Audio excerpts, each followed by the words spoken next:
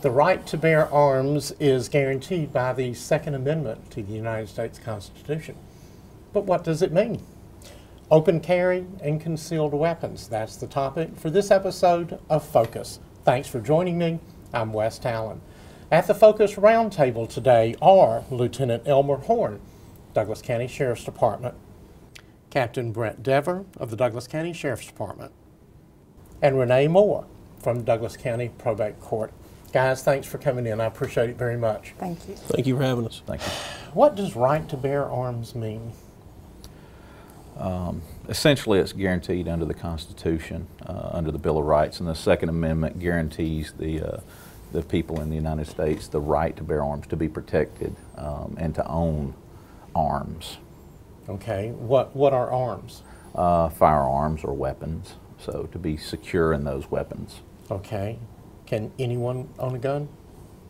Yes, as long as they're not prohibited by law. Okay, and what prohibits them by law? There's several different things that can prohibit someone by law from owning a firearm. The one major one that really trips everybody up is a convicted felon. That was one of the first ones that they established in law that keeps somebody from owning a firearm. If they've been a convicted felon, they cannot own a firearm legally. Okay, how do we find out who is a convicted felon? Do we have to register all of our guns? Well, that would be my job. When you come in to get a permit to legally carry a weapon, I would do a background check on you to see if you have any kind of felonies or anything like that. Okay, but do I have to register all of my guns? No, we don't have a state registry like you would your car. You know, you have a VIN number and your license plate that registers your car. Law enforcement can run those, and it comes back to who that car belongs to. We don't have that in Georgia. You don't have a state registry that all weapons are registered to one person, or that way you don't have to register your weapons. But however, if you do buy a new weapon from for example, if you go to Academy Sports and buy a handgun, okay, they are going to register that handgun with the ATF that you buy that.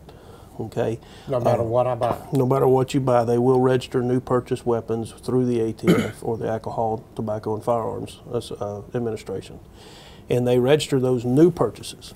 So if we do get a firearm in a crime or in something that we need to try to find out who's the owner of, we can go back and track the original purchaser of that weapon. But as we all know, people buy and sell guns on the open market all the time, and they're not required to register those weapons. So therefore we go to that person that originally bought it, and then they may say, well, I sold it to this person. So it's always a good idea to get you a bill of sale when you sell a weapon. That way you have a paper trail of where it went. Okay, but you just said that all of our guns don't have to be registered. No, let me interject for 1 second, Wes. Also, part of that is there is partial gun registration, and that deals with the National Firearms Act of 1934. Weapons that are under that criteria, which would be machine guns, short-barreled rifles, and silencers, those have to be registered with the ATF, and they also have to have a $200 tax stamp paid per item. So in other words, if I bought a short-barreled rifle, okay, I would be required to register that with the ATF during that purchase, and then I would pay a $200 tax stamp. And then if I bought a silencer for that weapon, I would have to register the silencer with the ATF and pay a $200 tax stamp on the silencer. Okay, 1934, this kind of sounds like out of Al Capone and Dillinger and machine guns and things like that. Well, that's exactly where right. this law came from. Exactly right. That's where it came from. Machine guns and stuff like that have to be registered through the ATF. Okay, so they're registered through the ATF. What does your registration do in probate court? Person. You're registering the person, not the weapon itself. So I'm checking the person to make sure that they are able to carry that weapon. They are, backgrounds are checked, and fingerprints are checked, and mental statuses are checked, and that sort of thing. Okay, so you're registering the people and you're checking them through a national registry? Absolutely. And state registries, things like this? Correct. Okay, are mentally incapacitated people? They're not able to carry. But are they registered? This is new. to me. Well, when they're not registered per se, but when I pull a background check, if you have been institutionalized or if you have Or a court declaration or something like correct, that. there is going to be something that comes back and says, you know, we need to go further. We need to do a further check on this If you've person. been addressed at court as, say, mentally incompetent to stand trial, things of that nature. Pled Because of- temporary insanity. Because of some kind of diminished capacity. Okay. But you were saying that a minute ago that all guns do not have to be registered. No. So personally owned guns that you have buy and sell on the open market, trade shows, Craigslist. You inherit guns from your Inherit. family. Okay, those do not have to be Those do registered. not have to be registered. Okay. Now, what if I want to take that gun out of my house and take it somewhere? Now, if you want to carry open, or you want to carry in public in Georgia, you have to go to the probate court and apply for a weapons carry permit. Okay. Renee, what's that? That's exactly what we've been going over. But absolutely, you're going to come into the office. We're going to do an application. The application fee is $31 here in Douglas County. We're going to do a background check, make sure everything is done, send you out to do your fingerprints because Douglas County doesn't have our own fingerprint machine yet. We're Yet. working on that to make it a little bit more convenient. But we do get the fingerprints back. We do all the extensive background checks on everybody just to make sure that everybody in Douglas County is taken care of and safe. So, and then in 3 to 5 weeks, you should get your permit, and that will give you the ability to carry concealed. Okay, what does carry concealed mean? Well, carrying concealed obviously is when you conceal a weapon or a firearm, normally with your clothing or something of that nature.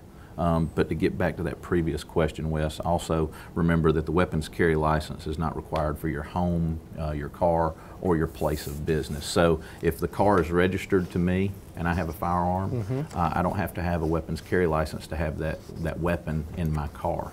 However, if I want to ride in Lieutenant Horn's car, okay, and I want to bring my weapon and I don't have a weapon carry license, I would need his permission to have that weapon in his car. Say if we were stopped or something along those lines, I would have to have had his permission. It can't be unbeknownst to him that I was concealing a firearm on my person and he had no knowledge that I was riding in his vehicle. Okay, now we're not talking about in your role as law enforcement. We're talking about in your role as Citizens. citizens. Okay. Citizens. So if you were going to conceal, now exactly what does conceal mean? You said in your clothing. Does that mean in a holster, or does that mean visible or not visible? Right. Used to, Georgia had a concealed weapon law, but that was done away with. So now it is okay to conceal weapons. Okay. What's the difference between concealed weapons, carrying a concealed weapon, and open carry? The best way I can explain it to you is to show you. Okay. This is open carry, where you can see the weapon. Okay. Everyday business, you see the weapon, it's visible. There's nothing covering or concealing a weapon. Okay. The concealment would be to where it would hide the weapon, where it would not be in sight. So Okay. say a holster in a pocket, Or an ankle holster. somewhere under your shirt, your clothing, under your arm. You know, just wherever you would have a holster that would fit, that would do that. Okay.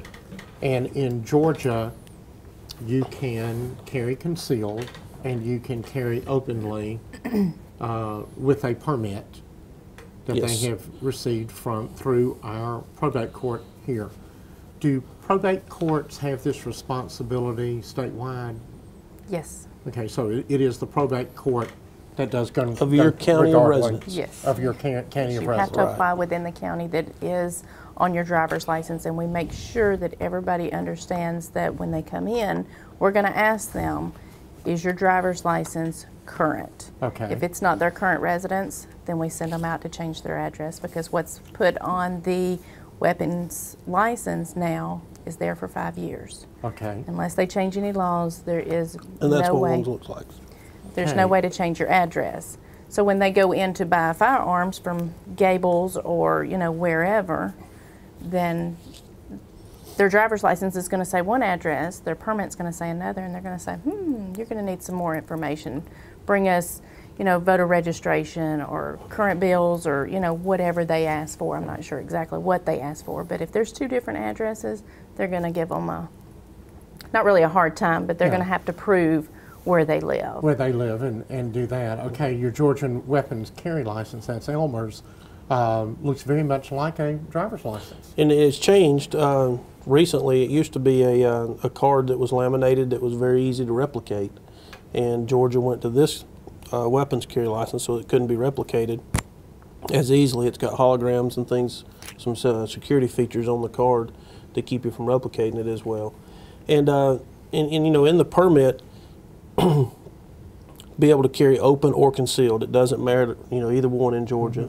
The same license Same applies license applies. for both concealed because and Georgia open. is not an open carry state. There is a couple of states that are open carried where you don't need a license to carry openly, and Georgia is not one of those. Okay. So it doesn't matter if you're carrying openly or concealed. If you're going to carry in public, you've got to have one of these. Okay. The only place you can't carry without one of these is your home, a place of business, or place of business. You own the business. You can carry there at your place of business if you own the business, or anywhere in your vehicle, as long as you're eligible to get a permit. Okay, so and you have And to be those were eligible. the things we were talking about on doing that. Okay. And eligible to get a permit, or if you're on a hunting or a fishing or sport shooting event where you have written permission to be there and you have a valid hunting or fishing I was license. going to say, don't you have to have a license to Yes, get you have that? to Okay. have a valid hunting or fishing license in order for that to happen. Okay, on open carry and concealed weapons, are there certain kinds of guns that you cannot get an open carry or concealed weapon license for? No, Okay, they're all covered. they're all covered. Okay. As long as you, like Captain Dever said earlier, as long as you, or if it's one of those weapons, say an automatic weapon, a machine gun, silencer or certain, it has to be registered. Sawed-off shotgun, Right. Short barrel rifle, The short ones barrel that- barrel shotgun. rifle, that kind Short of barrel ones- rifle, short barrel shotgun. The ones that apply for the National Firearms Act, they have to be registered through the ATF, and you have to have that tax stamp along with this. Okay.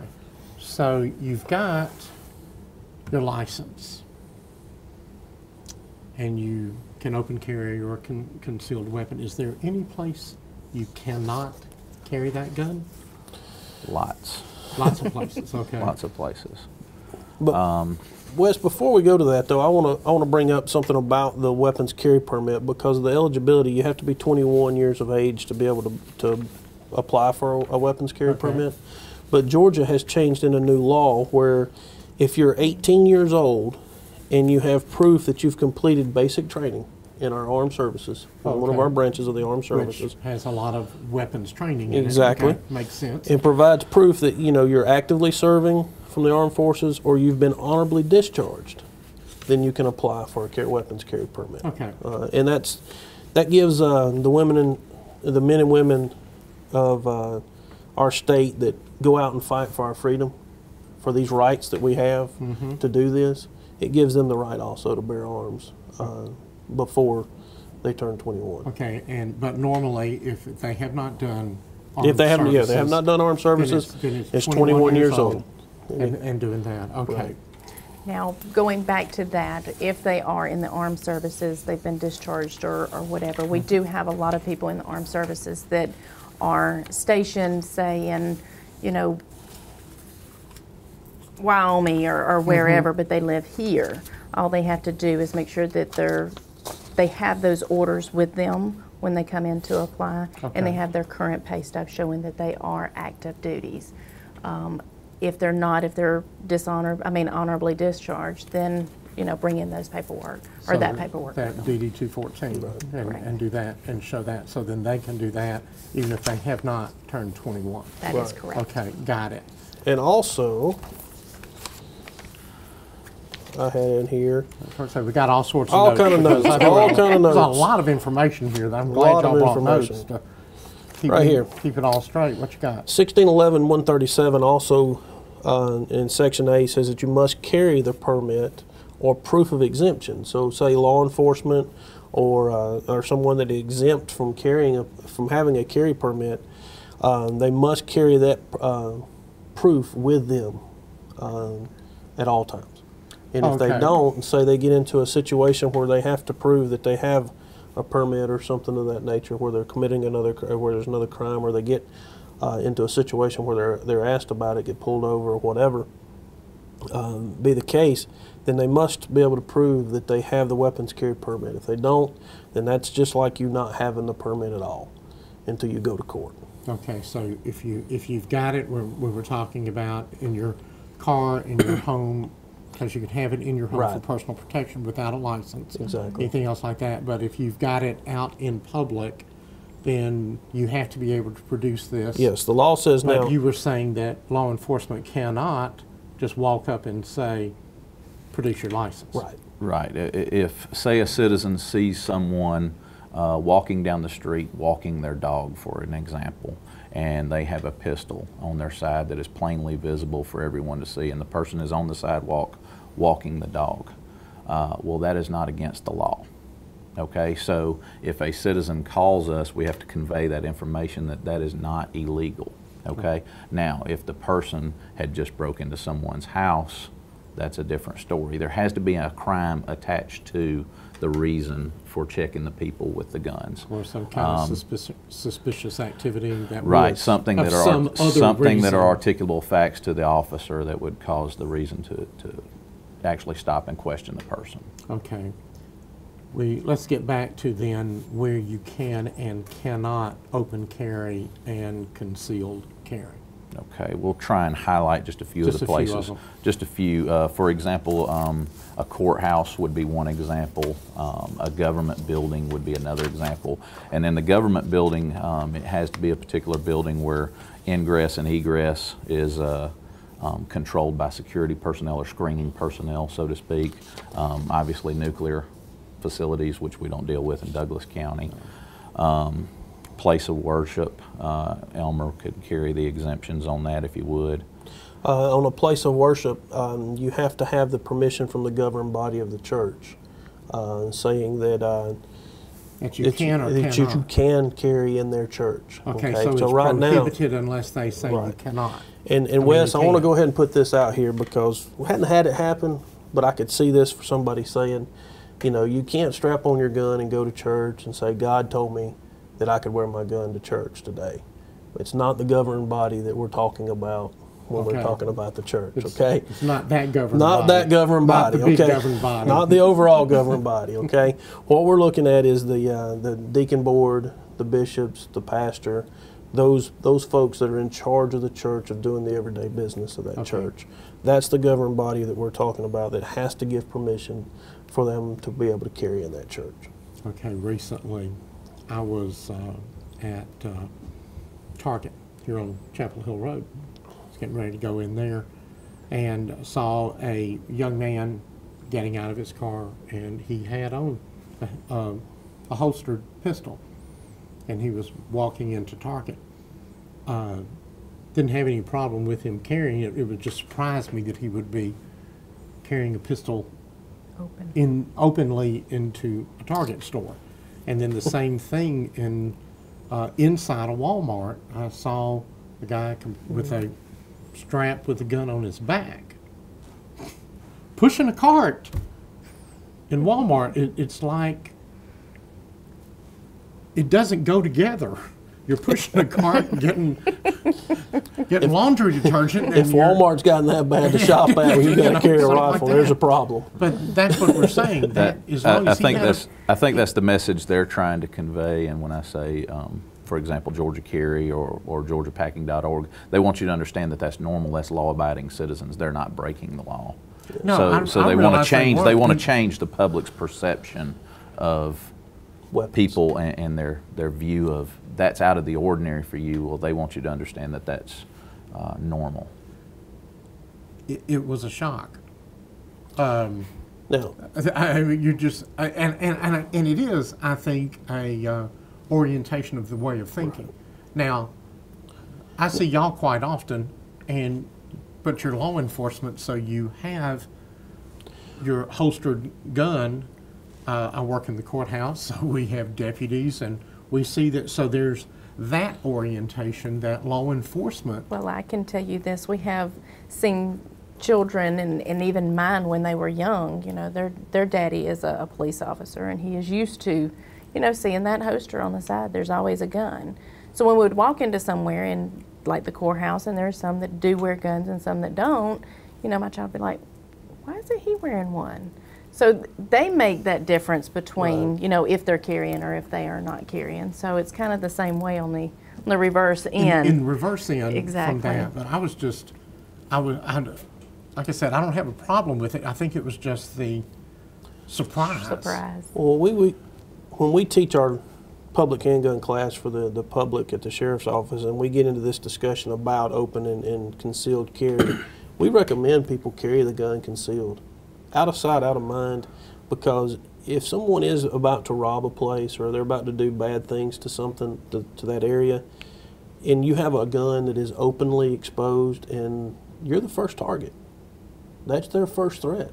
And this is also interesting, even if we mention georgiacarry.org, even on their website, they, in talking about every single thing and every single issue that they promote as far as gun owners' rights, a lot of times when you read their website, on most every issue they're dealing with, they will make, I would say, recommendations or something, and they remind people, remember, people vote, and public perception. So they push for things like, you know, use common sense on a lot of this stuff, concealing your weapon, don't be, you know, pushing the limits of the law in certain areas, because if there is enough outcry over something, people raise an issue and you get voters can change the law just as easily it was changed.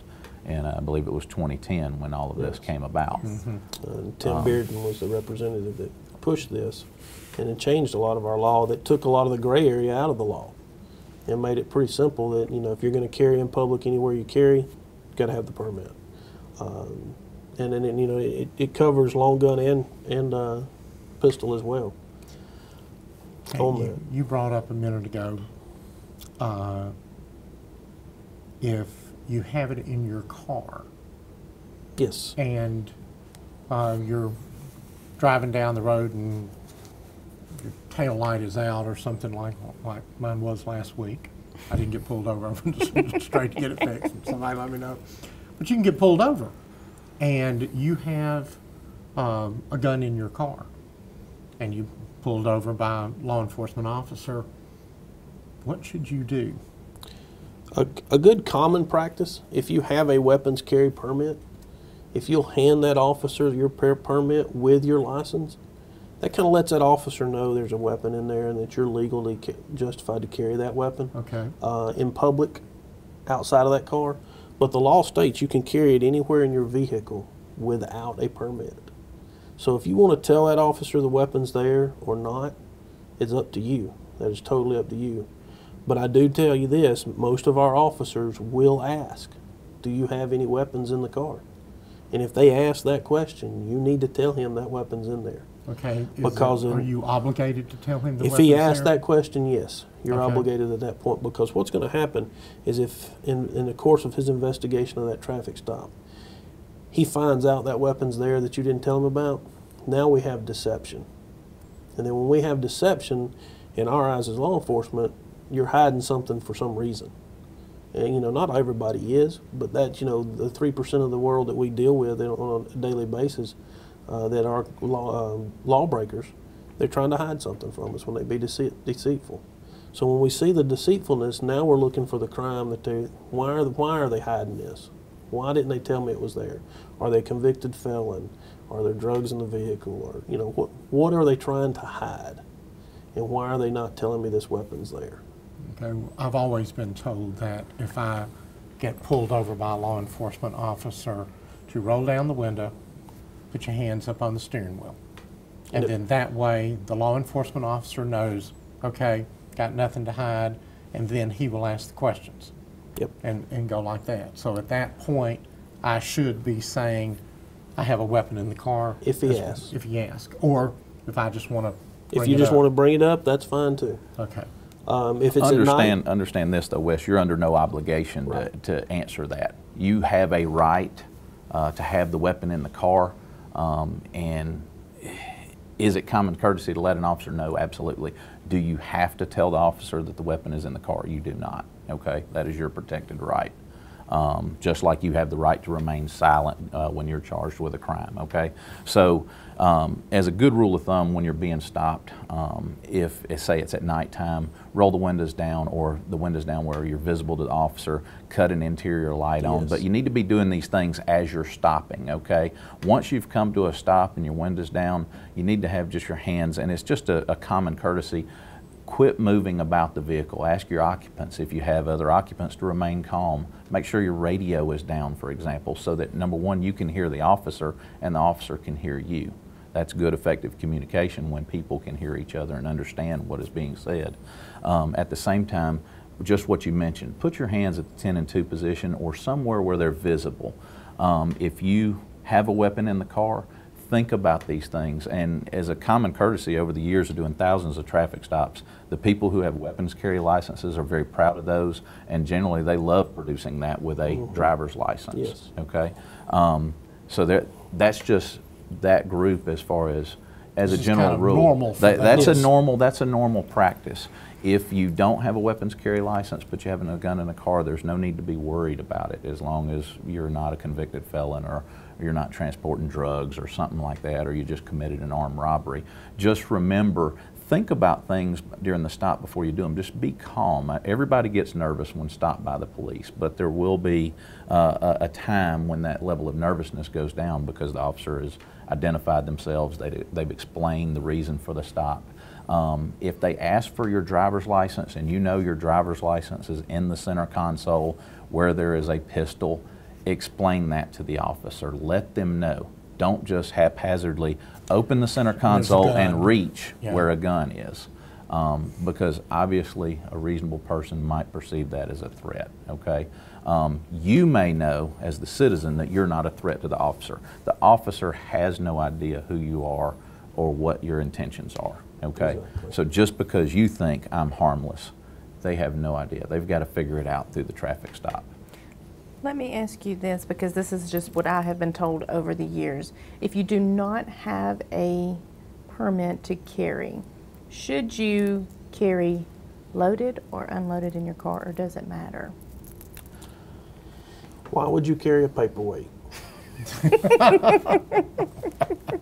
There you go. That's Answer. kinda- That's a good way the to sum it. individual person's choice as far as what they. Some people prefer to have them in the trunk of their car. Some people I've seen traveling to work set them up on their dash. Some people have them in the glove box. They're all over the place. There's some people may have a rifle laying in the back seat. We remember all when we were younger. Everybody rode around with rifle racks, and it was commonplace At the to back get out of at the the pickup store, truck, and yeah. there would be 2 or 3 rifles in the rifle rack. You left your windows down, you walked in the store, you came back out, your rifles were still there. Not So- the case Not today. anymore. And So times have you have changed. to secure your stuff. So But loaded, unloaded, it's individual preference. But my suggestion is, why would you carry something that's not going to help you? Absolutely. Thank you for all the information that you brought today. We appreciate you coming in very, very much. Second Amendment guarantees your right to bear arms, and I hope we've brought a little bit of focus into this subject for you. I'm Wes Talon. Thanks for joining us.